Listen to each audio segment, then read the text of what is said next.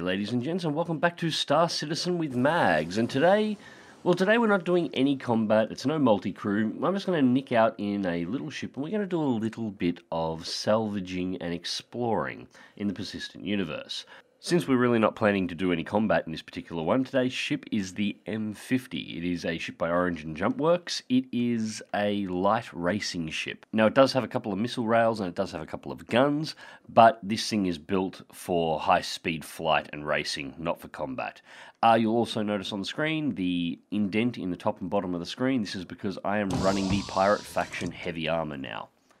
So we'll just jump on board the M50. It boards, well, much like a normal traditional fighter would. You climb up over the side and crawl in the cockpit. Nice and simple.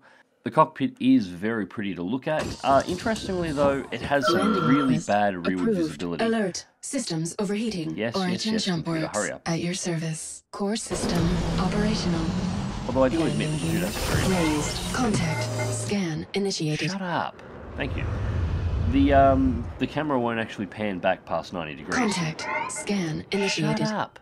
You can't actually look at what's going on behind you, and the cockpit tapers backwards at an angle. So if you're looking Contact. Scan initiated. That is getting really annoying. Oh, got a Vanguard out there. As you can see, if you look back on the left or right, the cockpit tapers up, so you actually don't have incredibly good side visibility. This is all about the forward visibility, the high-speed racing capability, which actually makes it really good for what we're doing today. Anyway, just a quick jump through. Well, it's not really hyperspace. A quantum jump is only 0.2% of the speed of light, but nevertheless, we are in. And the heavy armor looks, well, I actually think the light Pirate Faction armor looks better, but the heavy armor definitely looks like it can take a hit. And this is our destination. This is Yela. This is a moon in orbit of Crusader that has a planetary ring, a ring of asteroids that is orbiting it. Now, scattered through this asteroid ring, and you have to discover them for yourself, is a number of wrecks. These wrecks will contain rare items, including weapons, various supplies, and occasionally even ships that are meant to be possible to commandeer, although I've never actually managed to commandeer one. The reason why I'm actually doing this video now is I'm not entirely sure Yela is going to be the way it currently is as of the next patch for the Star Citizen Persistent Universe for the current test client. Yela is meant to be the location for the new Pirate Faction base that's coming in. It will be a large asteroid that is orbiting this moon. And if you happen to have a criminal rating and you die in the Persistent Universe, it will be the place that you respawn. So we found our first wreck. It was right near the jumping point. You will notice a green glow that comes off the crates or the markers around the ship. This is how you manage to identify the wrecks at range.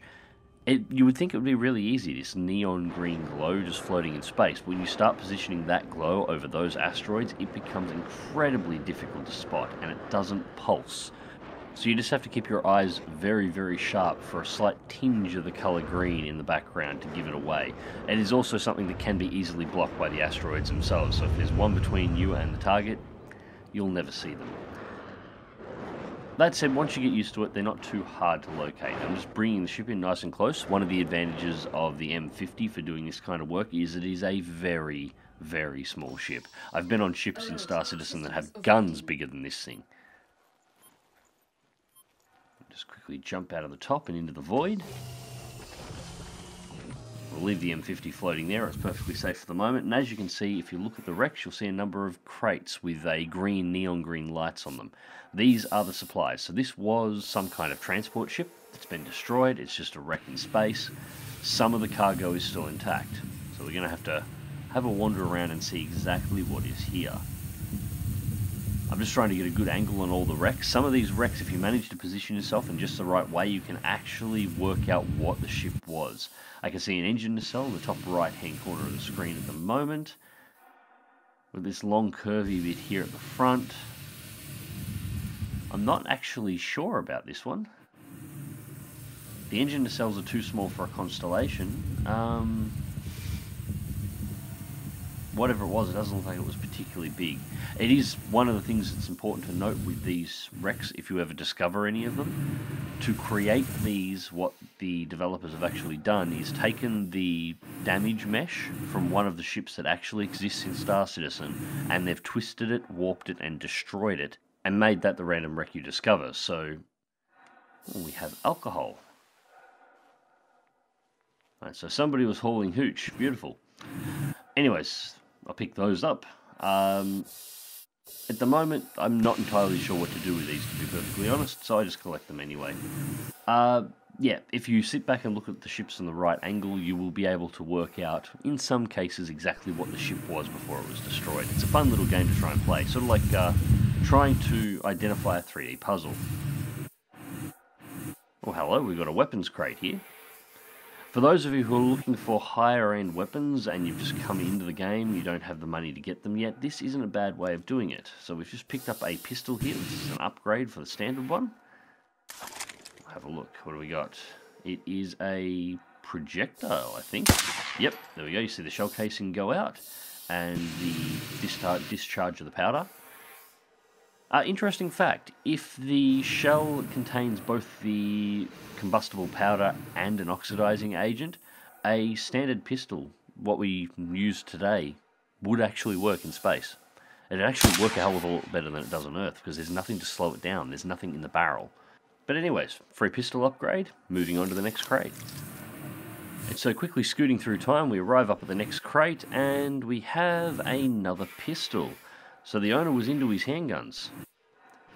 Looks like it's an identical pistol to the one we already have, so we have no reason to actually grab that one. We'll just move straight on to the next crate.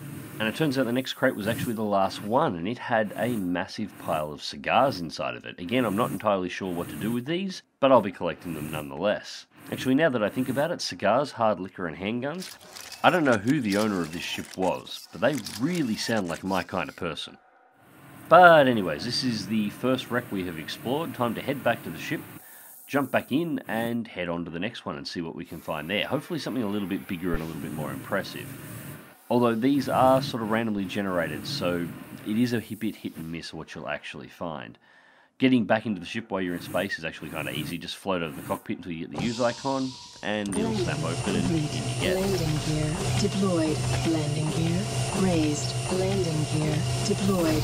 Landing gear raised. Landing gear deployed. Refreshing shields.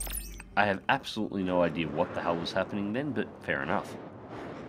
Such a good looking little ship, this one. It really is.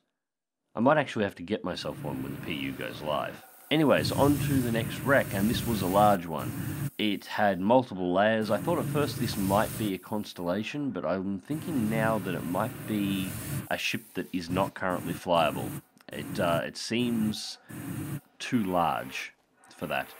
But regardless, it did have a very, very interesting weapon on board. This is the energy shotgun. It's one of the most powerful weapons that you can carry in Star Citizen at the moment. And this is the place where you find it. Or it is at least till the next patch, when an asteroid base comes in here, and it's likely that these salvage sites all disappear. There was also a couple of handguns in the crates at this particular site, and some cigars, but nothing particularly interesting, so on we went in the travel, searching for the next site, and, well, this is basically how you look around for it.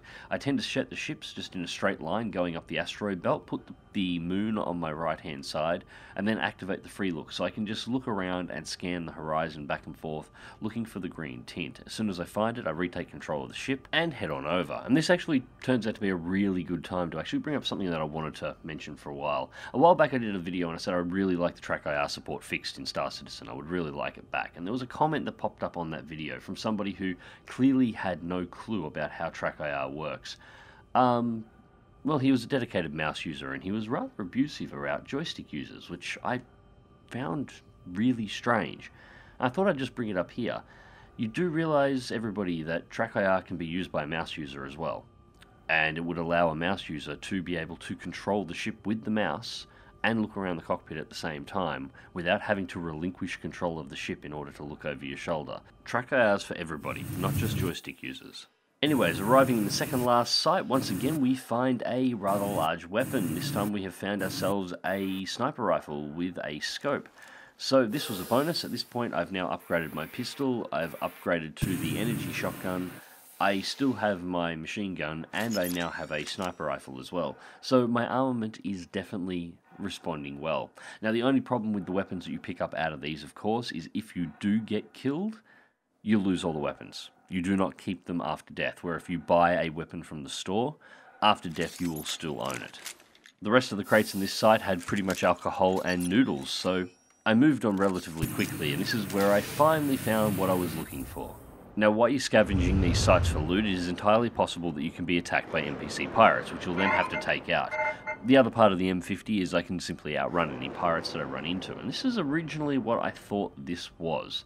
I thought this was a pirate vessel showing up, but as it turns out, not at all. This is an Aurora, I believe it's an LN model, the combat model of the Aurora starting ship. However, it's abandoned. It appears to be undamaged, nobody's on board, and it's not doing anything. Unfortunately, while finding an abandoned ship was the goal, an Aurora is rather underwhelming. I was hoping for something like a Cutlass or something along those lines that I could really show off. But regardless, it is worth having a look at. So, just pulled in nice and close, I'm going to EVA out of the ship over and try and commandeer it. Now, the catch with trying to do this is this ship is loose in space at the moment. And it is, you know, a 20-ton ship. Even at this slow speed, if I don't come up on the door right, it will hit me and it will just push me out into space. It won't kill me at this speed, but it will just duck shove me off into the stars. And it would be very annoying, so I've got to be really careful to approach in on the door.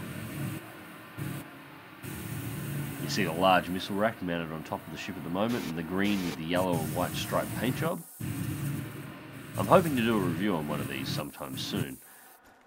And strangely, we just crawled straight through the door. I wasn't sure if maybe that's just a boarding in space animation glitch for one of these vessels, especially when you're commandeering.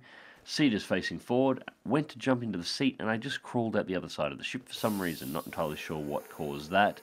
And apparently, somehow I managed to glitch the ship because it despawned as soon as I exited it. But still, that was enough. You can see you will encounter ships out here. Apparently, Mustangs are relatively common to find. I couldn't find any references for an Aurora, but clearly Auroras do show up. I've heard Cutlasses do show up as well, and a multitude of other ships. Somebody said that they found a Constellation adrift in here as well. I don't know whether or not they got that out. I do know there is a wreck of a Constellation in here that is not flyable. I haven't found it, I've just seen photos of it. But anyways, that is the Yela asteroid belt and what you can find in there. You'll get some of the best anti-personnel weapon in the game out of the crates inside of this ring, at least for the moment, and you get them for free. The only problem is if you happen to get killed, you won't get them back. You'll have to jump in a ship and come out here and go looking for them all again. You will occasionally find ships out here, so if you've only got one of the starter ships, if you've bought just a Mustang or an Aurora, it may be worth coming out here and having a look around to see if you can snag yourself something a little bit different just for, you know, having something nice.